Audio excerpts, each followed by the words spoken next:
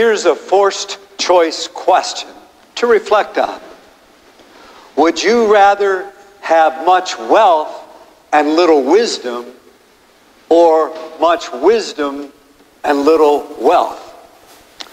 Probably can reflect on that even deeper in all of our lives. What do we really put first or want most? As you know, having been in the Akron area parishes for 35 years, I'm continually running into different people whom they would come up and identify themselves as somebody from many years ago. And this was probably just 2 or 3 years ago. A fella came up and mentioned that I had done his wedding about 25 years earlier. And he looked a little different from his wedding day, but we kind of recognized each other. And like I often do, when we had a chance to talk, I said, well, how's your life been? You know, I know that your faith in college and everything meant a lot to you. What's all happening? And so he shared a part of his story.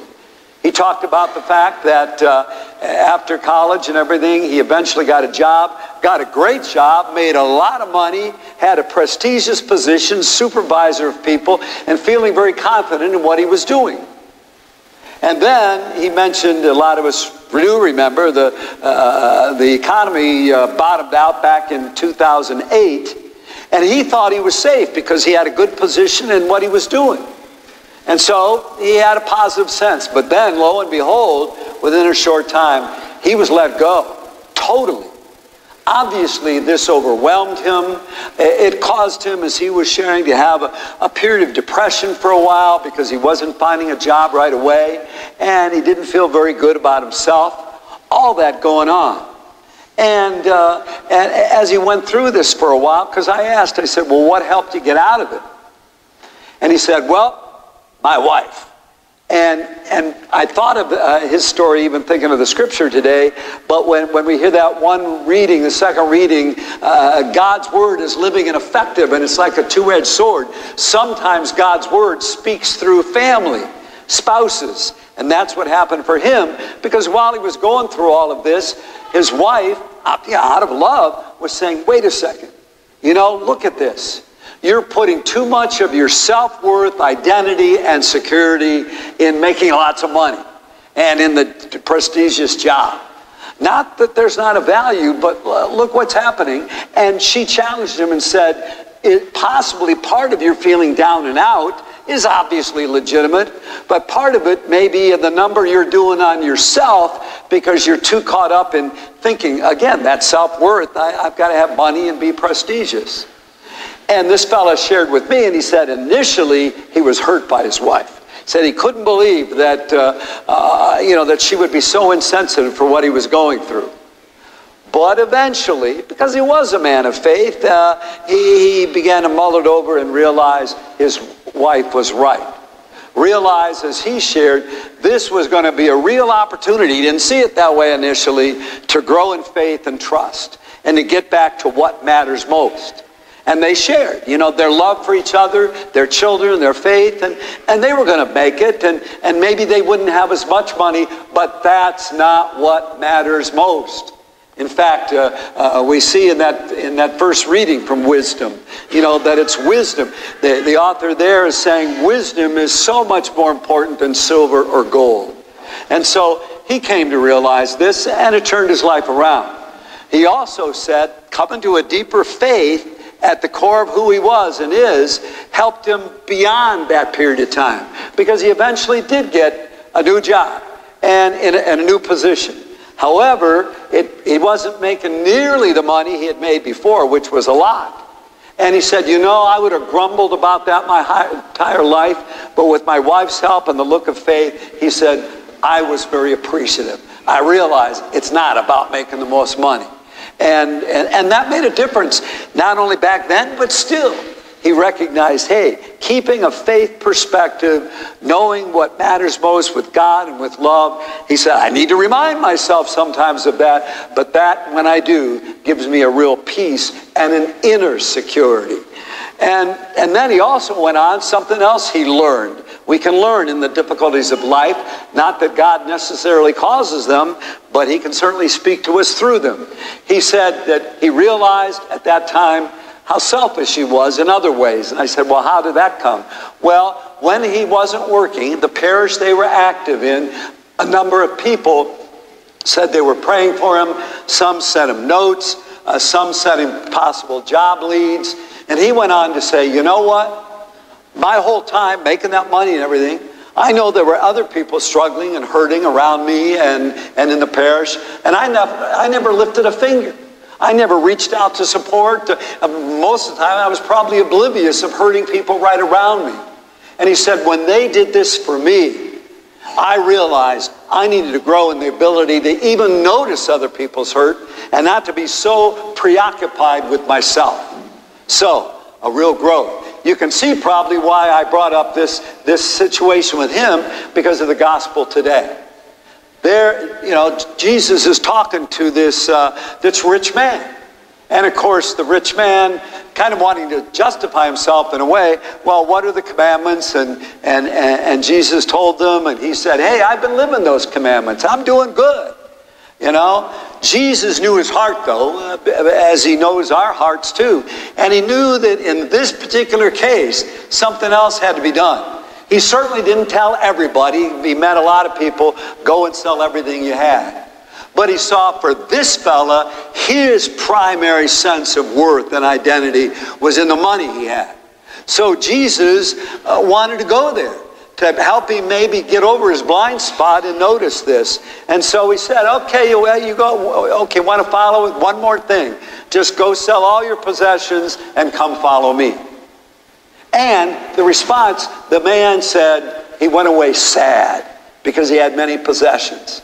And in a way, again, it's not the problem that he had possessions, but in a way, that's what he was overly attached to. That meant more for him, and this is God's word for us today, meant more for him than following the way of Jesus. Where we all know, and we at least give lip service to it, that in Jesus we get the deepest hope and meaning and peace and joy in our lives. And so, didn't happen. And as we look at that, we can all take a deeper look at who we are and the decisions we make and what we really feel about life and what matters most. Not just what we say matters most, but when we look at ourselves, yeah, what really matters most. I want to take a moment, and Pope Francis spoke about this whole issue of wealth and poverty. Remember, this month we're talking about Respect Life Month, and part of that respect is for the poor among us. And part of that is knowing what we can do for our own sake by caring more about others and not simply being wrapped up in self. Just want to read a few brief quotes from Pope Francis. And by the way, this is on a blue page, and these are at all the various exits if you want to pick one up. All of us, whether we have a lot of money or very little of it, are tempted to place too much importance on our wealth. We can even mistake our wealth as our God, trusting our own savings for our ultimate destiny and security. Another one, if money and material things become the center of our lives, they seize us and make us slaves.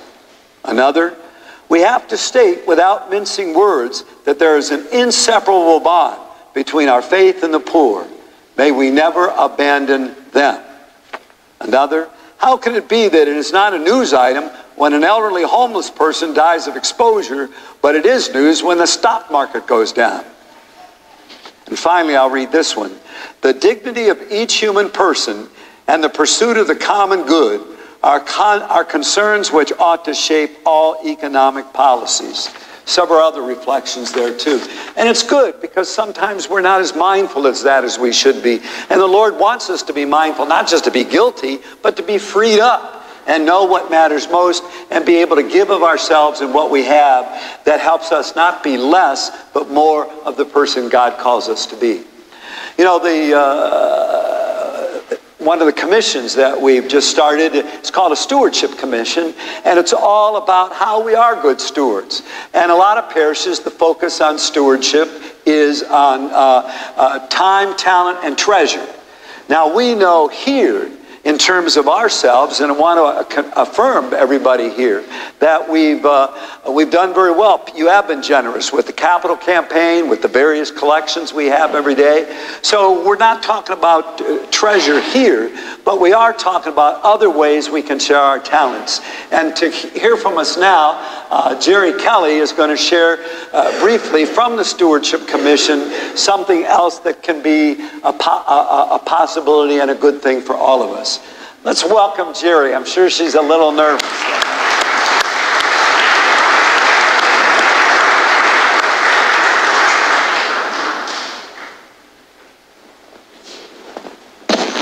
A little nervous. It's the understatement of the century. Ever since Noah said, "You think it's going to rain?" I am, yes, very nervous. As Father said, my name is Jerry Kelly. I've been a parishioner here at St. Vincent for 57 years. And you might think that sounds like a long time, but there are people in the parish who have been here for much longer than that. Their families for years and years, and now we still have some of those families in our parish. I am currently a member of the Parish Pastoral Council and its Stewardship Commission. But first, before we get into that, I would like to read our mission statement to you, our parish mission statement. I think Father Norm would be very happy if we all could memorize it. He had mentioned that at one of our meetings. You'd think I would know it by now, but I would like to say, we are a welcoming Catholic community called together by Jesus Christ and guided by the Holy Spirit to live and share the love of God in our parish and in our daily lives. That's what we're all about. And that's why I'm here today. You know, I love this parish. I have tried in my 57 years here to volunteer in some capacity for all those years. I have made lifetime friends because of that. Some of the people that I'm friends with have been here, and I see them in the congregation today. We have been friends for 57 years. And it's all because we volunteered for something that long ago. That's back when our children were in the grade school. And we were room mothers. We ended up being the group that formed the St. Vincent Elementary School Parents Association. And it is now called Community something. I'm not sure what that is. Community Council. Community Council, yes. But it's still the same group, and it's still going strong, and we're very, very proud of that. There's a flyer in today's bulletin. It's a green color. Father mentioned one that's blue. There's also a yellow one. The one I'm talking about is green. So we have a few rainbow colors this morning to read. And it explains about all of our ministries here at St. Vincent Parish. And we are trying to get more and more people to become more involved in some of the ministries and in some ideas that we came up with in our Stewardship Commission. For an example, say there's a little lady who might have a light bulb that went out in her ceiling. She can't climb a ladder. She can't change her bulb. We're looking for people who would be willing to help other parishioners, parishioners helping parishioners. Even just a small job like that would mean so much to her. Would you be willing to drive people to a doctor's appointment, a grocery shopping, a ride to church, anything? And there are much more larger jobs that we will have. In 2 weeks, we will have a flyer that will, in the pews, we'll have a commitment form that you can read and see all the suggestions that we have for people. There's not anything that some of you can't do. We call it God-given talents. And I know there's a nice little thing in the bulletin on the green sheet today about prayer. How you can be part of stewardship by starting with prayer.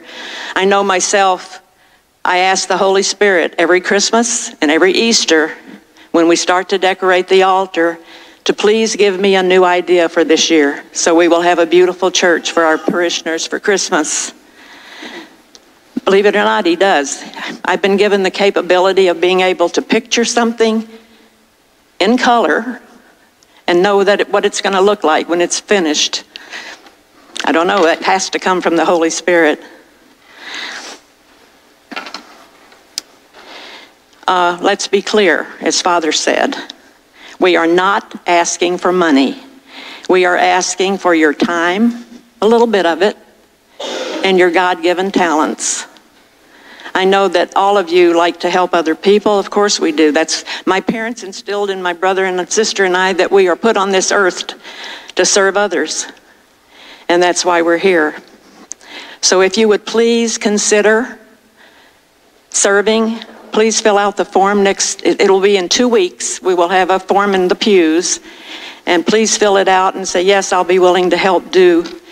And you might have some hidden talent that you don't even know about until you start thinking about it and praying about it.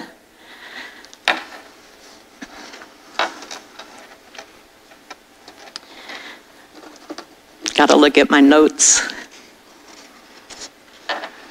Oh, yes. There is a song in our hymnal that we sing occasionally that I love. Eye has not seen, ear has not heard what God has ready for those who love him. What better way to show God our love than to help other people that are in need? So thank you for your time and your attention this morning. Please ask the Holy Spirit to guide you and to think of the ways that you might be able to help the parish and other parishioners. And may God bless all of you. And I hope in 2 weeks we'll just have a great response to this and that you realize how important it is to help other people in the parish. Thank you so very much. Thank you. Nice job.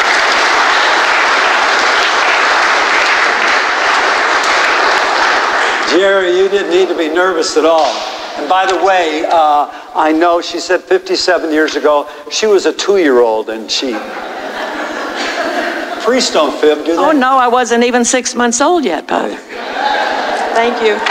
Hey, thank you, thank you. Just briefly to mention, as she said, that there's this green flyer in your bulletin today, and it lists a lot of the parish ministries that we have currently that you might be involved in. It also mentions those ways to come closer to God, pray for the parish. Next week, you will get, she was mentioning this, a flyer, and that will have on the various things we can do for parishioners, like a skills bank, that there's people out there, she mentioned changing the light bulb. Hey, I need help with that. But anyway, that we can do. So you'll see that next week. And then in 2 weeks, you'll have that flyer that has all that information in it. You'll have already seen it this week and next week, so you'll know, and we'll give you a chance to check off some possibility of what you do here and out among parishes, and even for that matter, in the wider community that we serve. The gifts we have to share and give them to others.